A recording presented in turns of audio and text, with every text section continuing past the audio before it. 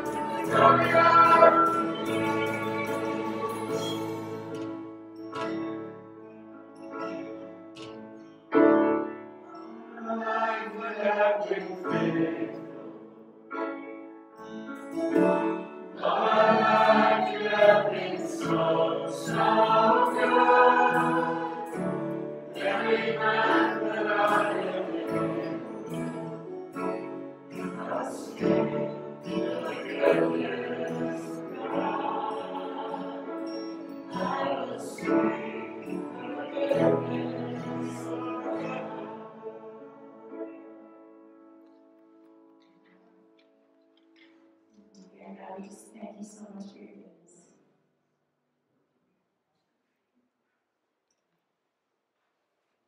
We worship you today, God.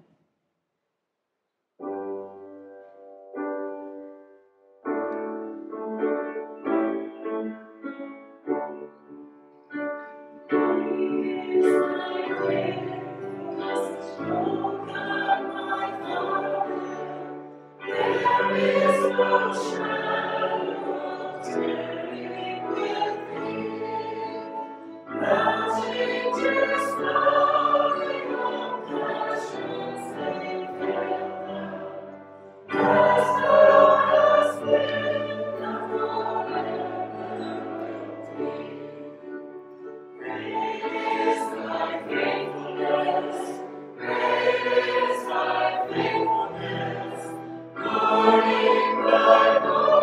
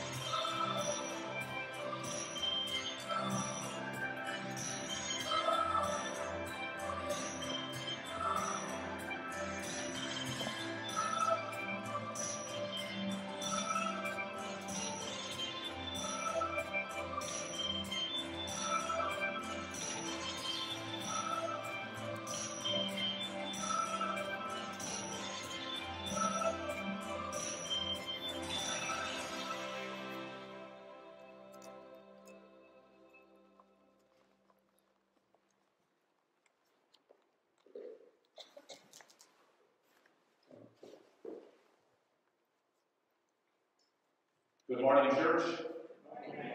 It is good to be together in the house of the Lord. And the house of the Lord is not a building. The house of the Lord is where people gather, even virtually, maybe in some places, especially virtually, to celebrate the goodness of the God that we serve, a God of love.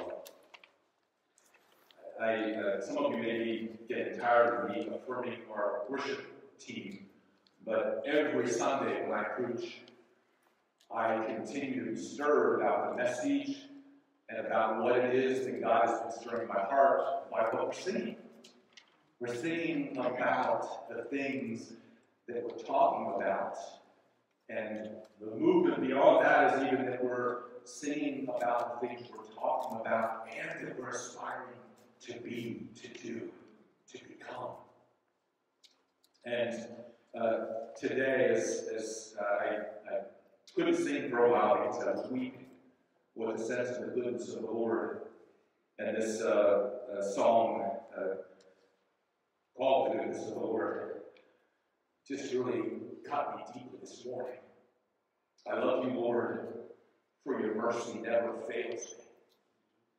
All my days, I've been held in your hands.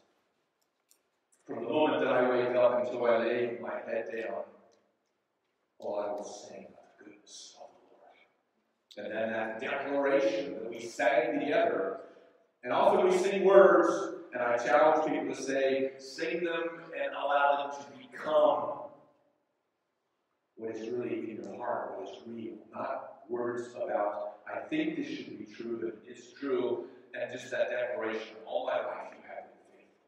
All my life you have been so, so good. And with every breath that I am able, I will sing of the goodness of the Lord.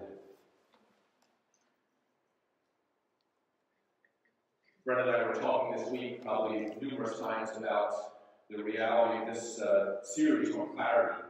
And it's been a while since I preached 2 Sundays in a row, 3 Sundays in a row, 4 Sundays in a row, next Sunday 5 Sundays in a row, and talked with Katrina again this morning as well. This has been inspiration for me. Why? Because these are things that God planted in my life more than 12 months ago. I've been sitting with him, percolating, soaking, and then a chance to sit and actually preach and teach and study in these places has stirred something deep within me. That sense of the delight of the Lord to take us deeper. To go beyond head knowledge, I know about this, to heart knowledge and experience of this is true for me, for you, for us as followers of Jesus. So this month we've been looking at this kind of foundational character series on the traits of disciples of Jesus in this message. And are you getting that projection up there with the slide? The slides, for some reason, my glasses aren't up there right now. I'm not sure why. Do you know why?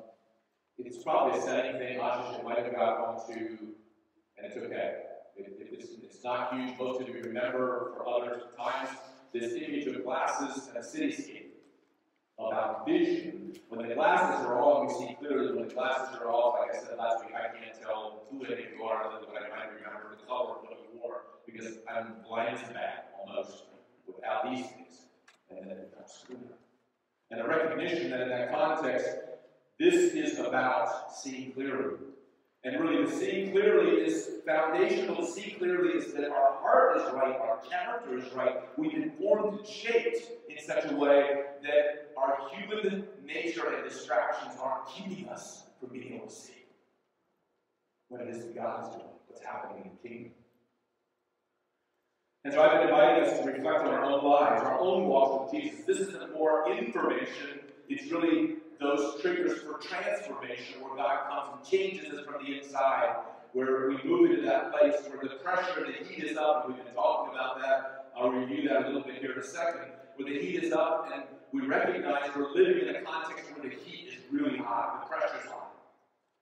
your workplace, your friend base, wherever it might be, something could come up where something never makes sense because we don't see exactly the same way. And I often find myself reacting and responding rather than listening and loving deeply. I catch myself in the act of this reacting and responding, emotions coming up inside. And in that, I say, I want to see, I want to hear, I want to know what's happening inside rather than trying to convince somebody of what I see and I perceive. Because today's message, this is, for me, I'm saying, how about you? How is that going? Because today's message is really about listening to Jesus. Listening deeply and obeying. And when I'm listening deeply, it is usually about what God wants to do in me. I'm not listening deeply because I want to get a message for you, because quite honestly, this has been about me and what God's been teaching me during this time as well. But it's for us together to say, what is God speaking to us? To change us from the inside, to turn up the heat and expose the impurities and the dross, and allow the Holy Spirit to skip them off. We'll talk about that. This is not what we are seeing, this attitude and posture of what is God doing in me is not what we're seeing in the church in this season. At least not by much of the church that I'm observing. I'm not talking about East Pete, but I'm talking about as a whole. We're pointing fingers at one another and telling other people what they should think, or what we believe God is telling that person to do. We need a renewal. We need a revival. God has to speak to you. God has to speak to me. What is He speaking to you lately? About your heart, about your attitudes, about your fears. I know that He's been speaking to me about mine. How is He been shaping our hearts in this time? Shaping them so that we want nothing more than to hear Him speak to us and obey His voice. I want to take you back quite a number of years. I'm now 58, so I can go back pretty number of years. I can't go back quite as far as that. I can't go back on these years here. But 82, I'm starting college at Millisville, just back from the YES program. Brenda and I are officially dating now. We met on the YES team. YES teams wait, so we wait until afterwards and started a relationship. And in that context, a recognition that in that space and place, I was starting to train and to be equipped around the whole area of pre-med. My father was a chiropractor. I was thinking of going to chiropractic to go to pre-med. So I'm in Millisville pre-med. And I'm telling the story because it's a little bit around this whole thing of God shaping and forming us. That God's doing something in us in that context. And I'm in this class. One of my classmates I got to know that first semester, Biology 101, foundational thing for a pre-med student. And we're taking an exam. Lisa was a friend of mine. We studied some time in the library together. I didn't know her before I met her colleagues there. And we're taking an exam. You know, those kind of auditorium-type classrooms where they're slanted down and the professor's up front, and there's, you're sitting kind of one row higher each time, almost like a stadium. And I'm in one of those classrooms, and Lisa's in front of me. We're taking a test. I get to one section, and I'm like, man, it's one of those ones where you kind of have to remember sequence of things, so I'm kind of doing that. But I glanced up and had my eyes open. Lisa was on the same page. Exact same place, except she was done. And I saw that whole section of answers.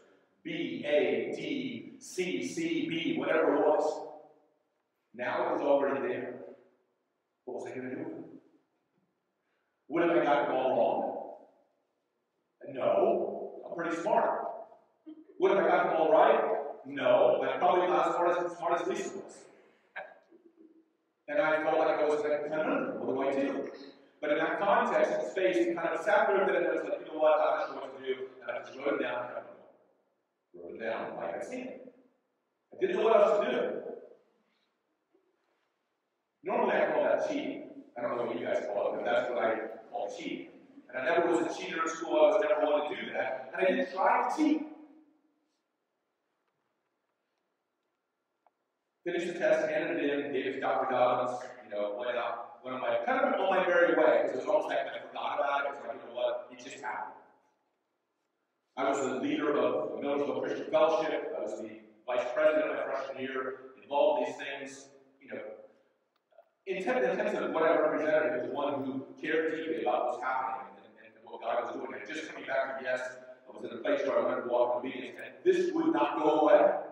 God kept bringing me back and bringing me back. I'm like, I am not going to Dr. Evans and tell him what happened. But you know that prompting voice where after a while, you can't say no to him. About 2 days later, I went back to his office, to Dr. Evans, and I had something to share. And I just said, I need you to know. And I explained the situation. He looked at me, looked incredibly disappointed. He was a good student. I knew he liked me. In that context, I knew he respected me. But this sense of disappointment that this would have happened. Even though I felt like I had tried, it still happened. And he looked at me and said, Keith, I could fail you, not just for this test, but for the whole class not just. The sinking feeling, it's like, oh no. And he said, well, you know what? I appreciate you coming. Don't worry about it. Something happened in my heart that day about this place of listening to the still small voice and obeying. It began to change the way that I would engage, no matter what the cost. To obey is better than sacrifice. It's that sense of saying, you know what, I'm going to obey. I can make lots of sacrifices, but you know what, I'm going to obey and trust God with the circumstances. Need to keep moving here, or I'll run you over like I did, not run over you, but run you over like I did last time. A recognition that in this process, this clarity series is really about God forming and shaping our hearts, our attitudes, our character, so that His glory can be expressed in our lives. See, when we're responding with godly character in the way that He's called us to, not because we're saying, I'm going to try harder to be more godly, but because He said, I can't be more godly, I need to change me, Lord, to transform me from the inside out, that we now become actually that which reflects the glory of God. And when we aren't being transformed, and we're kind of stuck where we're at, we're not going to change anything, we're not going to go back and try to adjust the wrong with the message, whatever, with the test and the cheating, whatever it might be, we lose our luster and our ability to reflect His glory. And that's one of the things I feel that God's calling out this season for the church. In the middle of the pandemic and all the challenges are there, have we lost our luster so that the glory isn't radiating the same way? And what in the midst of that would God need to do for that luster?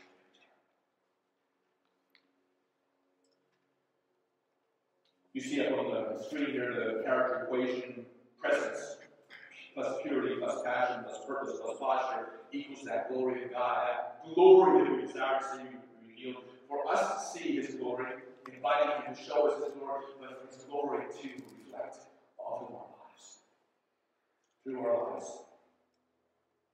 We talked about those first three: presence, purity, and passion, and today we're going to focus on purpose. But before we do that, I'm just doing a quick review of the first three. Presence, of course, we talked about the experience of God's deep love and growing in my capacity and our capacity to sense, know, and encounter God's presence in our daily lives. I challenged us on that Sunday to reflect on how in 2021 you and I might look to God to develop new ways for us to practice the presence of God so that that is a normal part of our daily routine and flow. Each day. Because the truth is that we are often not aware of God's presence, which is around us all the time. We're more caught up in trying to do the right thing, or trying to avoid doing the bad thing, but God's presence is here, in the person of the Holy Spirit. He is always right with us, no matter how dark the situation might seem, how it might feel, or even how it might be. It might be dark. God is inviting us to stop regularly throughout the day and acknowledge His presence and stop to listen to what God might be speaking to us. We talked also about purity in week 2. Purity, the understanding and submitting to God's purified work in our lives as His sons and daughters.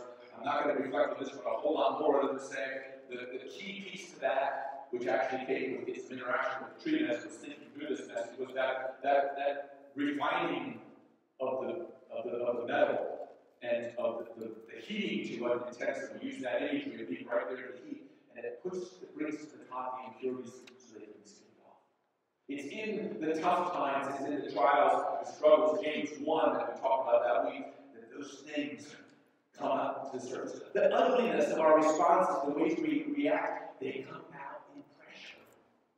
And that pressure is actually a gift from God to bring out the things that we'd rather stuff down and hide and try to put a mask on. No pun intended. But a reality of that process. This week, as we were focusing on this, as we were talking about this, and of course I focused on James 1, in Bridge Team we were just talking a bit about this, and one of the Bridge Team members just shared about the rest of James 1 in that passage. And I said, I don't think I really gave you any wiggle room at all. Not really, okay. I just told him there's something there that I think would be valuable to share with the body. And so I'm going to have him up just briefly here and share with us, John.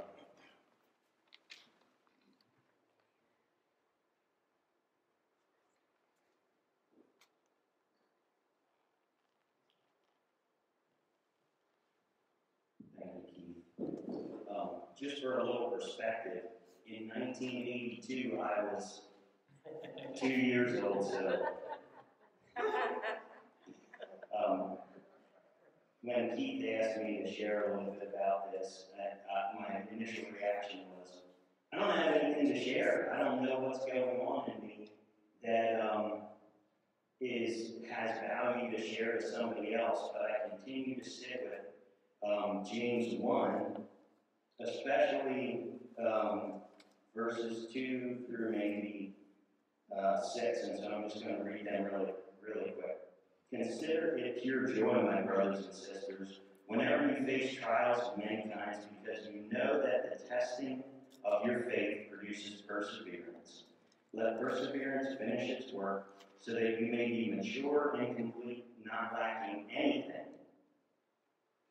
And that pressure that Keith was talking about, I feel frequently, and I continue to sit with this passage. And I continue to struggle with it. I love it, and I really don't like it at the same time. It continues to just push on me in a lot of different ways, and so it's been a real challenge to kind of think about the ways God is taking that and pushing things out of me like pride. And, that's one of the things that for me, I don't want to be lacking anything. I want to be complete and mature. And God continues to push that pride out, and it's just a real challenge. So, thank you.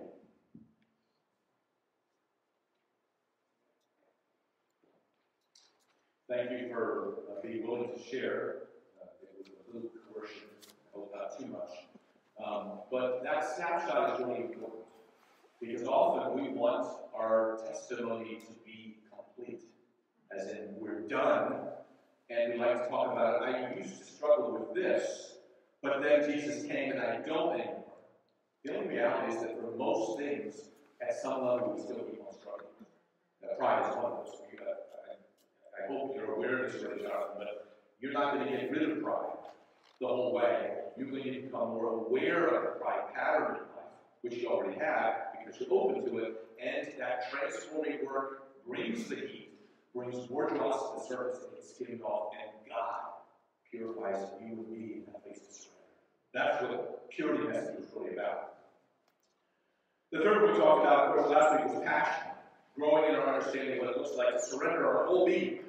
I talked about the thing that I do in worship is surrender, completely letting go, but that surrender to a place where I know that I'm giving myself over to a God who loves me. It's a safe place to be in the place of His discipline. The surrender and submission we need to do, new understandings of passion. And I propose a new description of passion. That true passion is a willingness to suffer for what you love. What am I willing to suffer for? I use the example, of course, of our children. It's like we make a lot of sacrifices for children because we're like, we love them. I do anything for my children. And my children's children for me. And a recognition that people who make a difference in their own lives and in the world do so by following their passion. And that means making the conscious decision to give up other enjoyable activities to focus your energy on the most important activities that God's called you to. So using the example for Jonathan, I mean, there's things Jonathan's going to be called to that I'm not called to. Obedience for him, sacrificing some things, are going to be different things that I sacrifice, because the place and space in which God has put us. And often we look and say, well, whatever he, that great, wonderful bishop, don't get fooled, whatever he's laid down, whatever he's doing is what I should do. Now, this is what passion is really about. It's about what am I hearing God say, and then what am I allowing him to form in me for the purpose of the kingdom, because of how he's uniquely gifted me. I don't love running around scooters all over the place and getting more scooters. I do. But scooter clubs would be an amazing form of discipleship. Don't give me ideas. And Tracy will be like, geez, stop. So today, having quickly reviewed those, let's ask Holy Spirit to help us with new revelation around purpose. Today, Lord, we acknowledge that without your Holy Spirit's presence, I'm just out there babbling away with words. And so we say, come, Holy Spirit. Come in our midst and bring revelation that transforms our hearts, transforms this fellowship, transforms this community, because we've been changed by the power of your Spirit and not by our own efforts alone. And so we ask today for fresh revelation, fresh bread that nourishes and feeds us around this area of purpose. We pray this in Jesus' name. Amen. Purpose, as I kind of briefly defined it, really centers around this commitment to follow God. Committing to follow God is to purpose to obey, to completely obey what God speaks. And we use the example of a biology test of whatever it is. It seems simple, it seems small, but it's the little complete obediences that lead to the bigger complete obedience, that lead to the bigger complete obedience, because we understand this is what God said, and this is what I'm being called to do. You see, we all want purpose. We desire a purpose for our lives. We want a reason to live. And the world tells us find happiness, or we just need to do things that bring a satisfaction, sense of accomplishment, and that's part of it, because you're trying to get to the core of how you're wired. And the world also says, and just have a lot of fun all the time. Because if you have a lot of fun, you'll be happy. We can take a little snapshot of the world, and I say the world as a whole, in terms of what the end product of that is. We say it doesn't end in that place of being at peace, because we're still trying to say, who am I? What is God calling me to do? So this question today is, how can we learn to follow and obey God? And it's more than just reading the Bible. You know, I grew up in a context, and please, dear Glenn was a teacher of mine, and a friend of mine was a wonderful teacher of the Word. And the Word is important, but this Word, as a friend of mine once said, this Word is nothing more than a dead tree wrapped around with a dead cow and a dead octopus for the eating. That's all it is. Apart from the power of the Spirit of God, this has no life. And I know that as well, because one of my professors at Miller used it as a textbook. And he was an atheist. He didn't like God at all. He actually knew those texts really well, because he taught them again and again. So it requires the element not just of the Word, but the Spirit of God coming and revealing something in us. And often we say, well, I'm a Word-centered Christian. I'm a Word-centered Christian, but it can't be without the anointing of the Holy Spirit resting upon the reading, upon my life, and my heart. We must learn to read the Scripture, but in reading it, and I think most of us in this context have read it and know there's times where the Spirit of God was the one stirring something in us. Wow, I've read this 100 times. I've read James a lot of times. James is doing different stuff to you, isn't he, John? Holy Spirit is doing different stuff to you through those words. Because now is the now time for that revelation that God wants to take deeper into our spirits. We must listen, learn to listen to hear God's voice, to listen for Jesus, the Good Shepherd, to speak to us. And Jesus used that imagery in John 10. Passage I'm using, again, reading from the New American Standard Bible here. Truly, truly, I say to you, the one who does not enter by the door into the fold of the sheep, but climbs up some other way, he is a thief and a robber. But the one who enters by the door is the shepherd, a shepherd of the sheep. Shepherd of the sheep.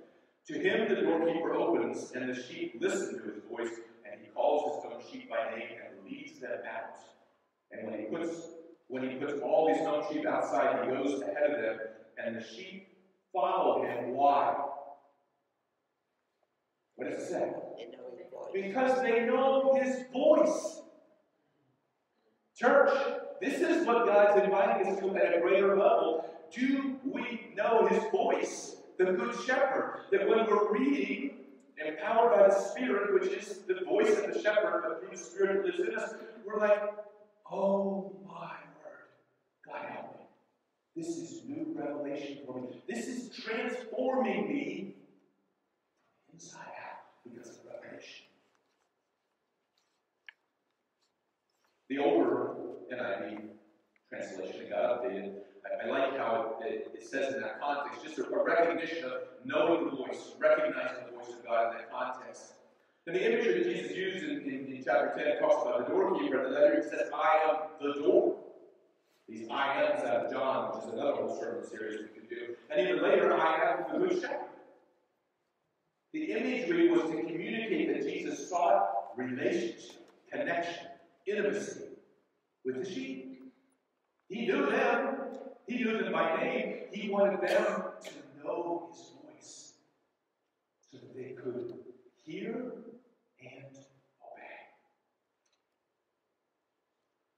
Verse 27 says it very similarly. My sheep listen to my voice, and I know them, and they follow me. Are we hearing his voice? Am I hearing his voice? Are you hearing his voice? Are we obeying what we're hearing? You see, God wants to take us deeper. It's this place of purpose, and the purpose is to obey, to fully obey. But to obey isn't just saying there's a whole list of laws we have to follow here, and I'm going to try really hard to follow through each one of them. You know what? When I was a young person, that almost killed me. Because I tried so hard to do all the stuff that teacher Glenn and whoever it was, preacher, dad, my dad was a preacher, whoever it was, I wanted to try so hard to do it, but you know what? It wasn't until I was in YWAM with the YES program, and I encountered the person of the Holy Spirit in a very intimate way, and suddenly I realized this was not my work.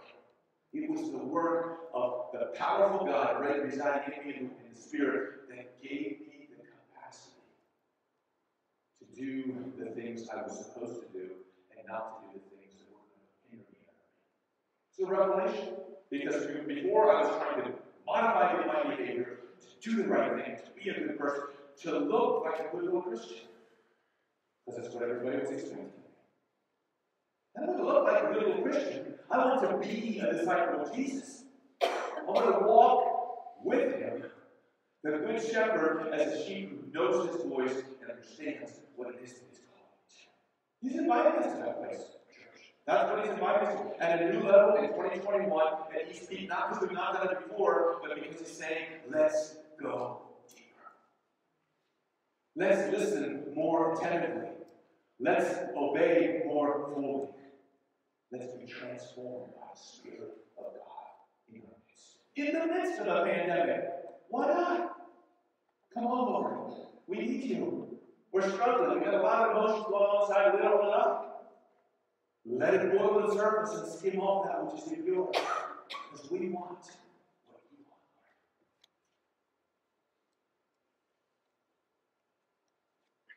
God wants to take us deeper with him, but if we aren't hearing him speak to us, we're going to have a hard time obeying. It's a little bit like my grandsons. I watch it, their parents are telling them something or whatever, and I think they're usually hearing, but at least some of them, I'm not convinced all the time they hear. It might be selective hearing, like I don't really want to hear that mom or dad is saying, and they just go and do the exact same thing we're told to do. But if I'm not hearing, I can't obey. Is that too complex? And then we'll say, well, I got to try harder to hear. Well, that starts to try harder. I think it's a greater surrender. Saying, God, I need to grow. I want to grow in this area because I want to obey. I think about it in the context of my life, and this is again going to be around that season when Jonathan was 0 to 6, was a formative time of my life. Not was for you two, just different. But the reality of that journey of listening and fearing and growing. I was in pre-med. My dad was a chiropractor. I was going to be a doctor. Why can't? That's what I sensed I was supposed to do. Started college at Hillsville University, first 2 years, rather than just started dating 2 years in. We're like, we're not going to do this for 4 years. We're going to get married now. Because you're dating and just keeps on going on. You're like, you know what? We're going to get married. So that summer we got married. I transferred to EMU and finished up at EMU. Nothing changed on the radar screen at that point. I'm still thinking, I got to figure it out. I know how I'm a sheep. He's shepherd. He's telling me what to do. I'm going to be a carpenter. Still growing, pretty young. But in that context, in that space and place, my first encounter at EMU was with my advisor. He looks at my transcripts from Roseville, and then he tells me, oh, by the way, we have your transcripts from Roseville. I went for a year at Roseville Bible Institute out of high school. And all my Bible was transcript. He said, I really encourage you to consider double majoring in Bible, Christian ministries, and biology. You only will have to take a couple of Bible classes that you'll have. I'm like, why not? Didn't think about anything about it. In the midst of that journey, probably within a couple of months, engaging in some Bible classes with Calvin Shank and some other things, and things that were happening in East Mennonite missions around the emerging of Yes Discipleship Center, suddenly everything changed. I was going this direction, still had the options open for about everything, and everything started shifting over here. And my passion became, I want to disciple young people, equipping and training them, and sending them around the world of missions the same way that I had a chance to experience that. And, could have been pretty lucrative up here to be a chiropractor. My dad had a really good business. I could take that up. It would have been lucrative. I didn't even think about that. I'm like, I don't want to do that. What's being stirred in my heart is this. I want to do this. I want to follow what God is speaking to me in that place. And I could graduate, come back, and apply to East Mennonite missions for a position in the voluntary service program, and somebody else got the job. You know how it goes? Like, you think you got to finally figure it out, and it's like, when I try to obey you and serve you, Lord, and it still doesn't kind of work out the way I would like. And so I ended up working for a summer at Good Books with Grow Good, and then from there I was at Benjamin Roberts with Bob Robert, who attended my parents' church, who was a friend of mine, we went softball together, and did work very well. I was in the office as the warehouse manager there. Again, the potential for a really good, I won't say lucrative, but really a good, steady job, a good company. And Gail Merkel calls me one time, and he says, would you consider leading staff for high school students? I think I said yes at the moment he said, because it was such a desire of mine. But I took that year of Good Books and working with Benjamin Roberts, I looked at that and said, you know what? I didn't have a very good attitude at all. I was kind of a bread and butter. I remember one point we went to a yes celebration where a bunch of yes alumni were together. There were Gail and others up front. The leaders were sharing, and I kind of went out with this attitude, like, I want to do what they're doing. I'm tired of doing what I'm doing. I want to do that. And my dear wife said, well, maybe when you're ready to just be at peace with what you're doing right now, God will change things. Yeah, thanks. You can just stop talking right now.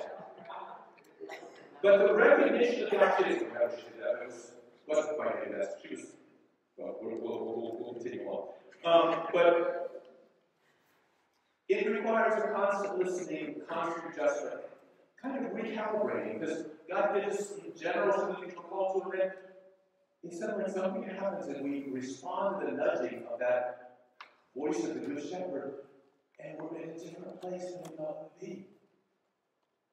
That's the delight of walking with Jesus. You don't have to have it all figured out. You just have to keep listening.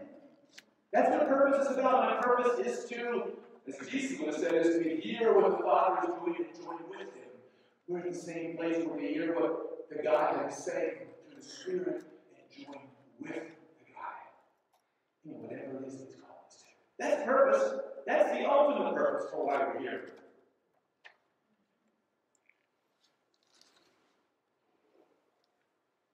God's asking us, inviting us to that place where we say, God, help us to hear and obey at deeper and deeper levels. And now comes the maybe challenging part of this whole thing, because the truth is, this journey is not an easy one. But if we're to live with purpose and in a place of obedience, it's a journey that we must walk as disciples. Walk and grow in and learn and go deeper with God. Because this is true. My sheep listen to my voice, and I know them, and they follow me. Like I said, reminding me about this journey with Jesus, it's not complex. In fact, it's pretty simple. Learn to hear the voice of the shepherd. And when you hear, obey. And keep growing in your ability to hear and your surrender to that place of obey. But it isn't easy. Jesus never promised it was easy. In fact, he promised that he would go with us, he would lead us, and that invitation is to keep on listening to his voice. That brings me to my last point about purpose. And that is that at times, to purpose to obey means laying down your right to defend yourself or even to be okay with being misunderstood by others. If you're going to follow Jesus, there are people that will misunderstand you. In fact, even your family at times will misunderstand you. Most of you know that I honor and love my mom. My mom was so incredibly loyal, one of the most loyal persons I know. But when I got the call from Gail, and I went to tell my mom, she said, "You can't quit your job." I'm like, "I already quit. I'm going to quit. This is what I'm going to do." My mom just backed me up. Bob gave you that job. It's a good job. You need to keep on doing it. I don't think she was happy with me for a while, because I was like, "No, Mom, I need to do this." And we didn't have a big debate. It was just one of those little discussions, and I was like, "You know what?" She let go of it. I let go of it. But there was a place where I didn't feel like other people understood what I was pursuing, what it was that God was calling me to. This is probably one of the most difficult things about walking with Jesus, because there are times when others, in the place of obedience, including family and including others that are in the church, don't understand what it is that you've done out of a desire to obey. You gave up what? You laid down what? You, whatever it might be. I am seeking to follow the Lord. This is one of the things I want to encourage us in. I want us to extend grace to each other, to trust that the Holy Spirit that is at work in the other person is guiding them where they're supposed to be, which may not be in the same place that you are. That's hard. I think of it just this week. I was talking with Jim Lattery, the new pastor in Mountville, took my place. And he talked about, I've often heard this season in Mountville, for whatever reason, about 11 or 12 family units moved on from Mountville. How did you deal with that? I said, well, first of all, the reality in that context was, I don't think any one of them was leaving because they were upset with the church. It might have been things that were different or had shifted or whatever, but they were trying to follow the Holy Spirit. I said, and everyone I sought to trust, to listen and hear how the Holy Spirit was leading them, and not to have to try to change their mind or shift things. It's just trusting the Spirit of God is resident in this person. How do I hear how the Spirit of God is directing?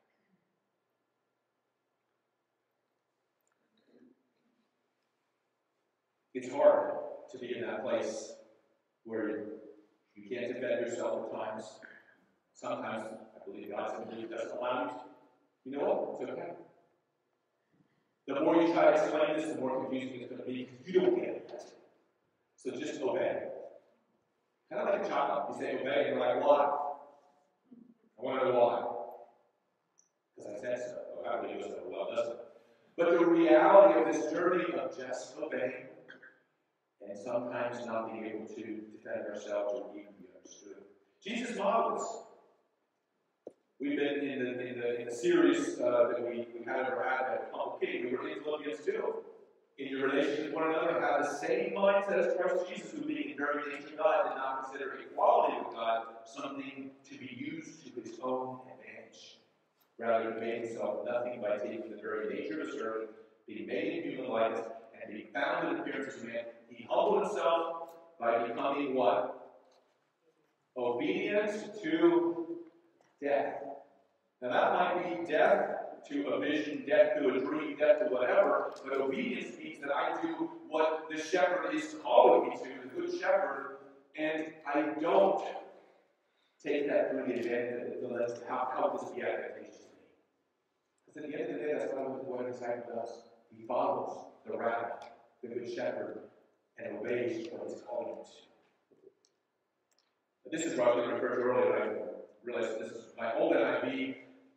Here it says, your relationship with one another. In your relationship with one another, have the same mindset of Christ Jesus. And the older translation of NIV says, your attitude should be the same as that of Christ Jesus. I actually like that better. Your attitude should be the same as that of Christ Jesus. He had every reason to not let them come and take him to the cross. That's the last week's message on the passion. But he was willing to make that sacrifice because it was the heart of his purpose. In fact, it may have been the essence of his purpose of being here on this earth. We're being invited as a body at East Pete to humble ourselves like Jesus, to take on the very nature of a servant and to become obedient to whatever God calls us to, even when it means that we are or might be misunderstood. And sometimes God won't want us to defend ourselves or try to explain things. I think of this last bridge team this week. This image of the bridge came up. Not that we haven't thought of it before, just at a new level, this image of a bridge came up. And I want to talk a little bit about that. But first of all, just to say, the team that I get to work with here is an amazing team. What I love about them is they're willing to listen. And most of the time, I'm just going to say, as it comes clear, willing to obey, even though others might not understand what it is. I love working with a team like that. That is such an incredible place, and they need your prayers, your encouragement, your positive counsel and critique. Pray for them. But this is the image that came to mind, the image of a suspension bridge. A description of the different components of the bridge were what came to mind, especially the pylons. Like, what are the pieces of this that the team, as leading this season, what are we going to focus on? And that pylon thing came to mind. It's like the foundations, the footers, what's there. You know what? I just want to say this, our commitment as a bridge team to all of you as a congregation is that we're committed to following the Good Shepherd with a purpose to obey. To completely obey what God is speaking to us. That's that definition of purpose that we talked about earlier. I'll just let you know this, as a team, we aren't professional bridge builders. Okay? I haven't done this in real life, and I have done a lot of it in kingdom life. But that's the assignment that God has given us. We're trusting God to lead us. He will give us what we need. Will you pray for us as a bridge team that God will help us to obey no matter what? Our practice in this series is to close with a few minutes to reflect on what we've heard. Where has the Holy Spirit been drawing our attention? And I have here 3 potential angles on this whole thing of purpose. Choose one of the areas, put on your glasses of clarity regarding purpose, and ask God to begin to define focus in that area. Is there an area in your life that God is speaking to you about? Are you willing to say yes to God and obey? I invite the worship team to come forward as I read the rest of these. Where is God calling you to obey? And in doing that, laying down your right to defend yourself, to be understood. And in what way is God calling you to commit to a new level of listening and obeying today? And I'm just going to stand here for 30 seconds just to give us time to focus on those questions and where the Holy Spirit might direct you. And then we'll move into closing with the song.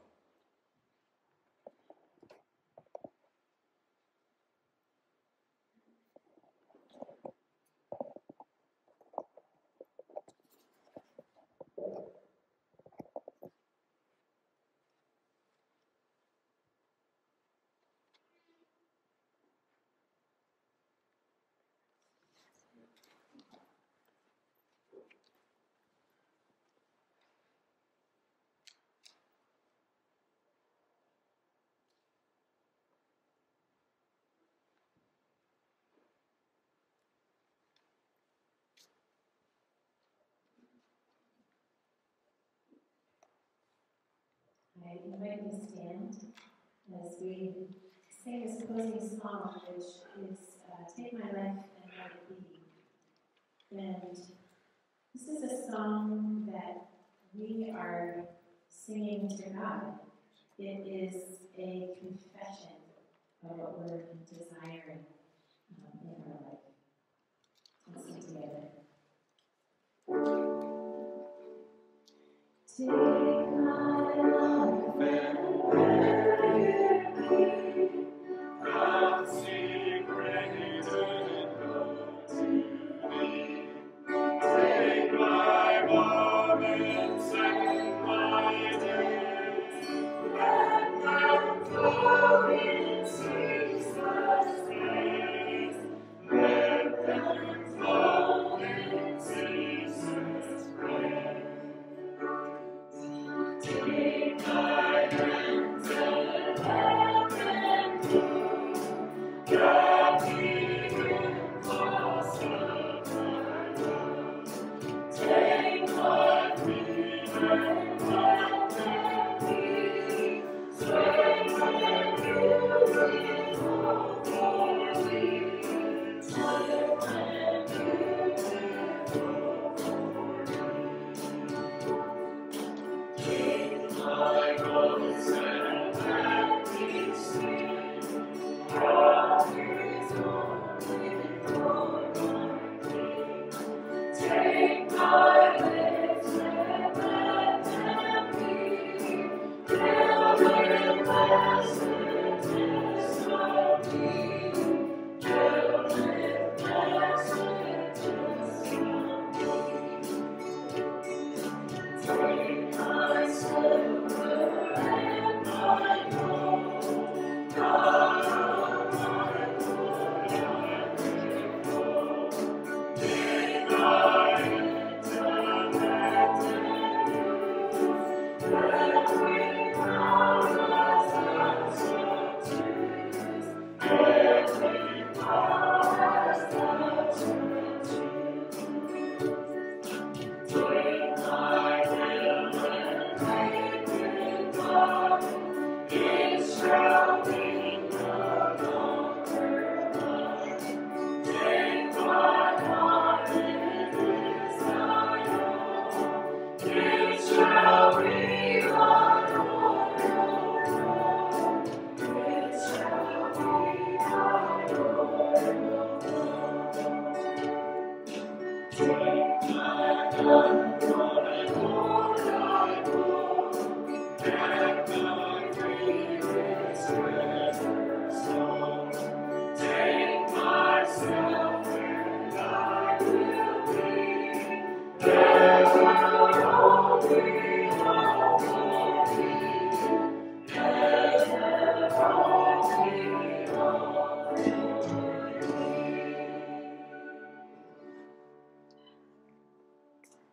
God, this is our prayer, and we recognize that even as we commit all of ourselves to you, we are unable to do this without the anointing of your Spirit.